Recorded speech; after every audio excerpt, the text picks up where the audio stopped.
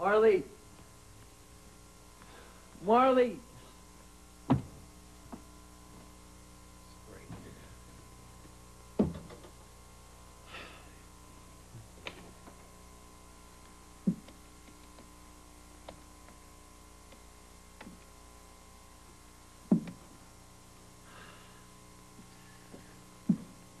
Brian, this is Dennis Wheeler.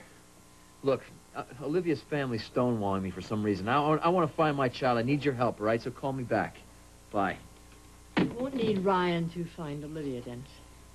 Liz. I don't like going against the wishes of my family, but I know what you're going through, and I want to help.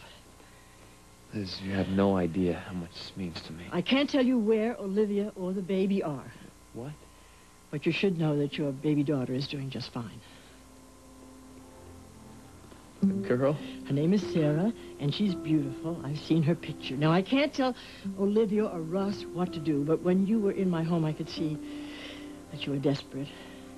Your knowing this won't betray their trust, and I know it will give you some peace of mind.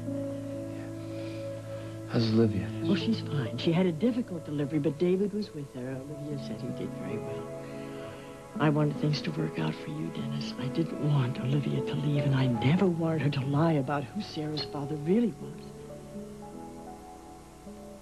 When was she born? August 29th.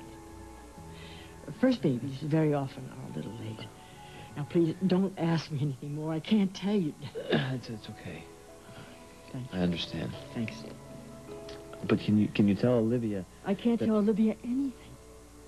She's cut a lot of people out of her life, and I can't take a chance that she'll do it to me again. But I'll encourage her to get in touch with you. Thank you. Don't tell Russ I was here. I don't think that Russ and I are going to be doing much talking ever again.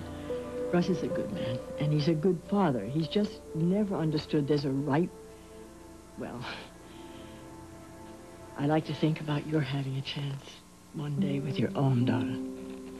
Maybe then you'll understand why Russ made this choice. Above all, a father will protect his child.